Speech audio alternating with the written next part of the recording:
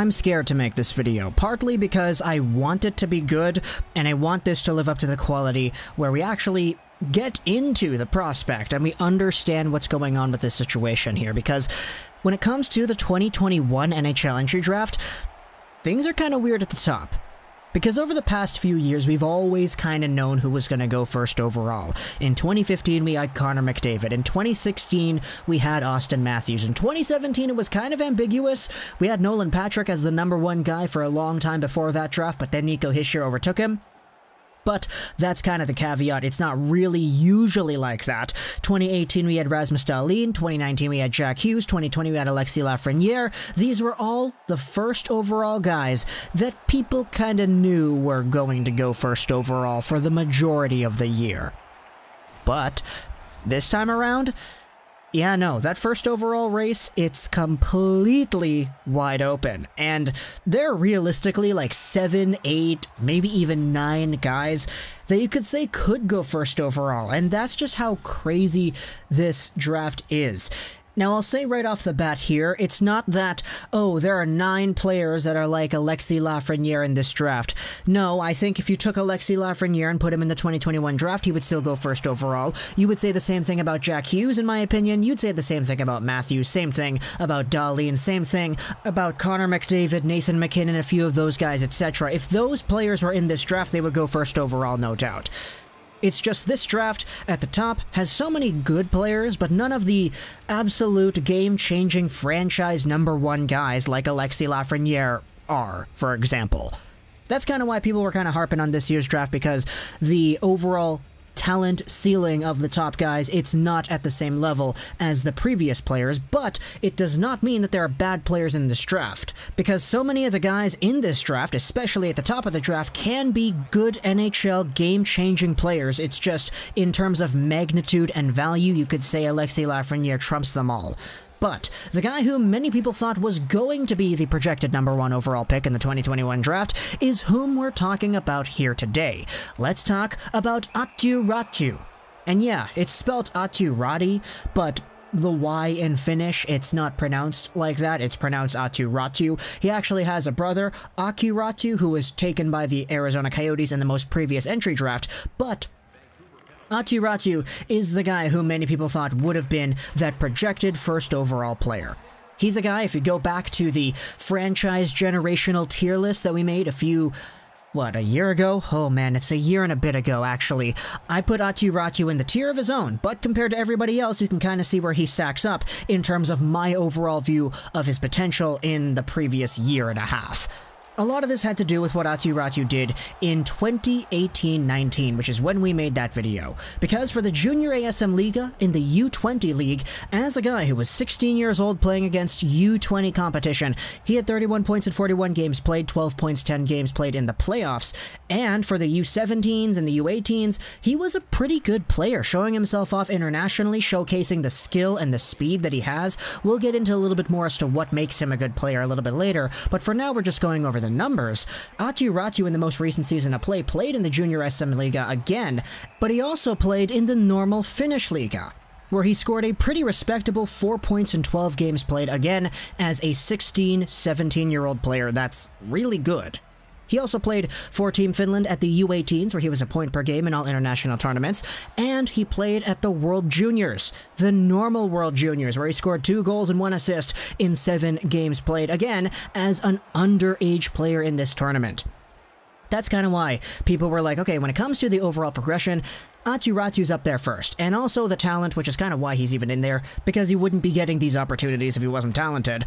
Aatu Raty made his bread and butter by being a very complete 200-foot hockey player who has some pretty good wheels. Honestly, when this guy picks up the puck and he starts galloping down the ice, he honestly kind of reminds me of Connor McDavid. And that's not to say that he's going to be McDavid, I'm just saying the way that he skates, the way he runs with it, it kind of reminds me of Connor McDavid. You know when McDavid picks up the puck in the neutral zone and he starts doing the crossovers while handling the puck back and forth on the forehand backhand? He's just kind of galloping, you know, like a horse, and he's got that steady motion. Aatu Raty kind of has that same quality when he picks up the puck and he starts going at it. However, he made his living by also having a very, very good shot. His goal scoring ability throughout all levels of the U18, U20 international play, as well as normal U20 SM Liga play, was astounding. This guy could absolutely whip the puck to the goal, absolutely roof it from anywhere. He's got a really quick release that gets it off in a hurry. He beats goaltenders up high, and he was a very good combination of all these things.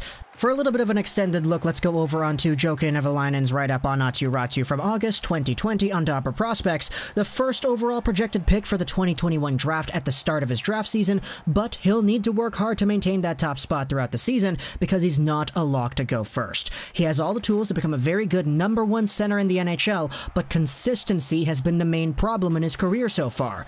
Excellent draft -2 in the Finnish Junior League, but he couldn't build on it in his draft -1. He seemed to be trying to do too much and being in his head a little bit too much. He did, however, get to play some games against men at the league level, and he played an important role at the World Juniors as well. He's on the older side for this draft class, but considering how long he's been on the radar and where his game is at now, it is not a concern. Most notable skill, great skating ability, having great hands, good at the cycle game, good playmaking as well. 200-foot game, defensive performance at the World Juniors, awesome to see there. And this is kind of where things kind of varied because he was supposed to be a full-time Liga player, but Karpat is a very deep team, so we'll see how exactly things are going to go as well. Aatu Raty, Arizona prospect as well, definitely something to look forward to. Which is why, in this most recent season of play, this year, playing for the Karpat U20 team as a guy who is 18 years old, he is just under a point per game there. In the Finnish Liga, normally he has 2 goals in 6 games played. It's a little bit of a step back compared to what people were expecting, especially for a guy who many people pegged as the first overall caliber player for the 2021 draft. And the fact is, we've been seeing so many other players in the draft that are doing so well right now. Owen Power with the University of Michigan Wolverines, Kent Johnson for that same team. We have William Eklund absolutely dominating the Djurgårdens with Alexander Holtz, who was also eligible for this year's draft too. Then you have the CHL guys as well, Carson Lambos, Dylan Guenther, Brandt Clarke. There have been so many players who are so capable of being top picks in this draft that the first overall conversation is now really muddy, especially since Aatu Raty, the supposed first overall guy, has been struggling a little bit. If you go over to Sportsnet's first consolidated ranking for this year, you have Aatu Raty at 14.